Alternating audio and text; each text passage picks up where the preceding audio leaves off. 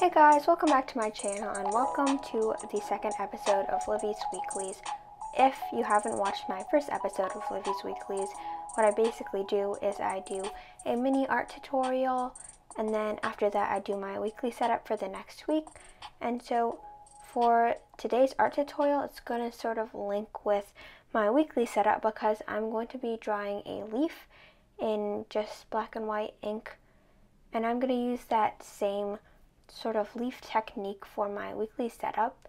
If you guys have watched my March bullet journal setup, you know that I did a monster leaf theme, and I did stick with that for my first weekly setup, but then I sort of decided I didn't really want to continue that theme. So instead of continuing that same exact theme, I'm just doing a nature theme and a green theme. So for this week, I'm doing a leaf theme, just a different type of leaf. And in my weekly setups, I like to vary the different types of themes I do, and they sort of relate to the main theme for the month, but then they sort of have some differences, which I like because it just gives it some more variety. And how I'm drawing this leaf is at the end or on the edge of the leaf, I'm adding more pressure to the pen. And then when I go into the center of the leaf, or the center of half of the leaf, I sort of let go of that pressure so that there's thinner lines at the end and there's thicker lines at the beginning, so that it's darker on the edges and in the center. And I'm just using a bunch of tiny lines. They don't have to be perfect.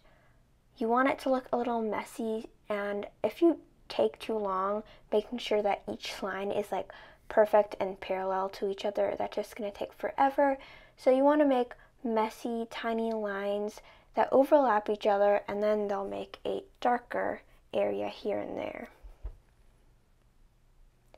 And on the second leaf I think I did add a little too much of the ink to the middle part, because then you can't really see the larger veins of the leaf like you did on the first one I drew.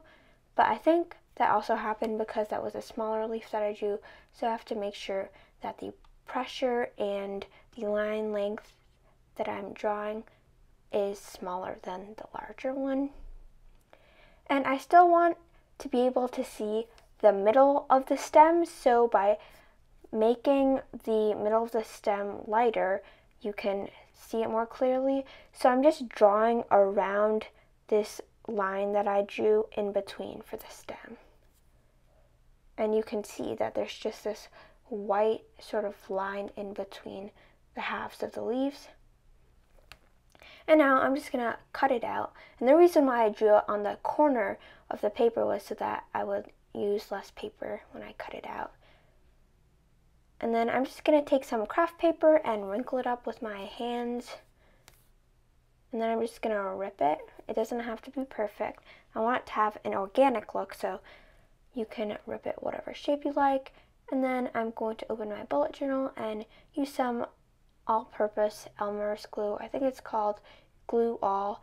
I like to use this more than like the normal school glue because it dries quicker and it's more permanent. So I'm using this, and I don't think it's washable.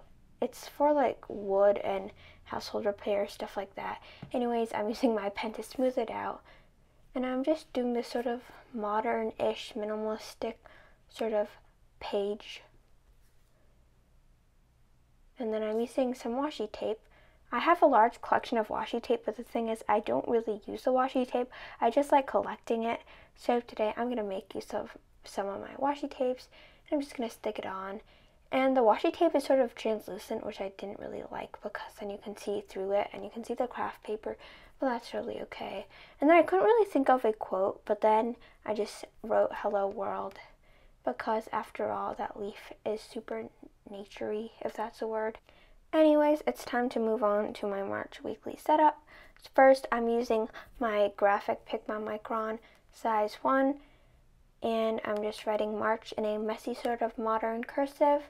And then next to it on the right, I'm writing week of March 15th. And then I'm just going to draw in a mini calendar. And remember that my calendar starts on Monday because I sort of prefer my week starting on Monday, so just take a note of that. And then on that side, I'm doing the notes and goals. You can outline the whole box for the notes and goals if you'd like, but I think it gives a more minimalistic style if I just do a single line.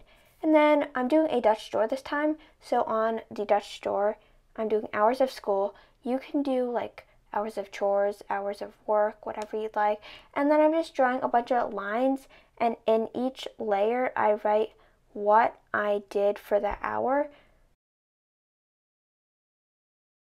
So let's say I did 1 hour of reading. I would put reading in one of those slots, and then I would put maybe what type of book I was reading or what book I was reading, and then that would count for 1 hour.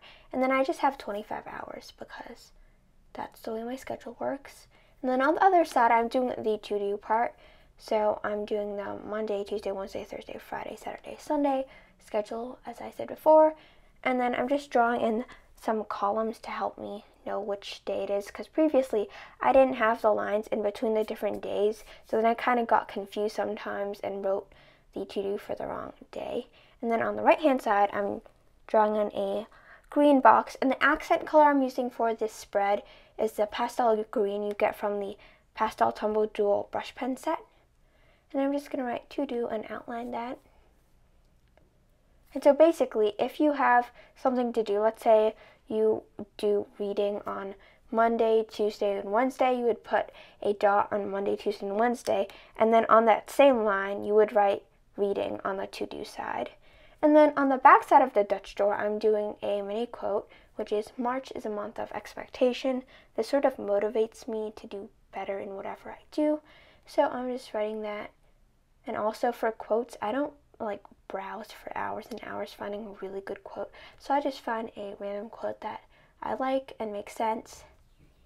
And then I'm just coloring in the part of the words that are bubble letters. And a good way to make your quotes pop out is to use a variety of fonts. Even though the quote may be simple and small, it might be like a short quote.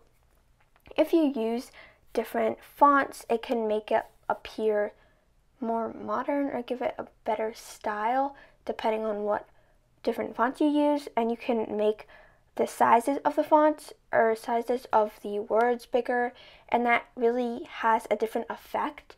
And you can just play around with the fonts and sizes a lot, and then you have like a totally different look. So I just recommend sketching your quotes out beforehand, seeing what you like, or just sketch out basically everything you do in your bullet journal, because like I do, if I just go straight on with my ink like I did in my previous bullet journal, it usually ends up not looking as good as I thought it would in my head, so I make sure to sketch it out. And anyways, the leaves I just drew, I used the same technique as I showed you previously, and I'm just drawing in some tiny leaves for the quote. I'm just doing 2 small leaves on top and 2 small leaves on the bottom. And to shade it in, I'm just going to use the same technique I did before, but I'm not going to show you guys, otherwise this video would be 1 hour long. Also, if you guys have any art recommendations or bullet journal recommendations and you'd like to see me draw something, or if you just have some video ideas, make sure to comment them in the comments below. And I'm just using my pastel green to draw in some leaves on the day side, and then on the bottom I'm doing the same leaves I did, and then I'm just gonna add some sparkles on the to-do thing. And so there you go. Thank you guys so much for watching. If you guys enjoyed this video, make sure to like it and subscribe for more videos. Follow me on Instagram at livvy.dolphin and visit my Etsy shop at livvy-dolphin art. And I'll see you in my next video. Bye!